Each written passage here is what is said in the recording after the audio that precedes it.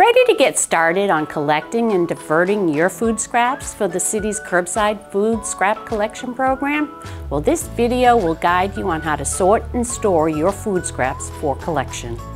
Have leftovers? Use tea bags, moldy bread, veggie scraps, dairy, fruit rinds?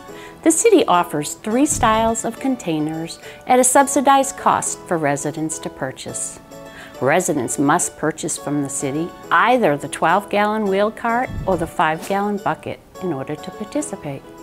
All food scraps must be placed in compostable bags prior to emptying them in the collection cart.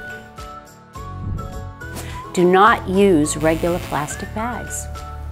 On your collection day, empty your filled compostable bags into your collection container. Bring it to the curb like your trash and recycling carts, and you're all done. Pro tip, many also find it helpful to store your unwanted food scraps in the freezer until your collection day. To learn more about the city's new Curbside Food Scrap Collection Program, visit collegeparkmd.gov/foodscraps.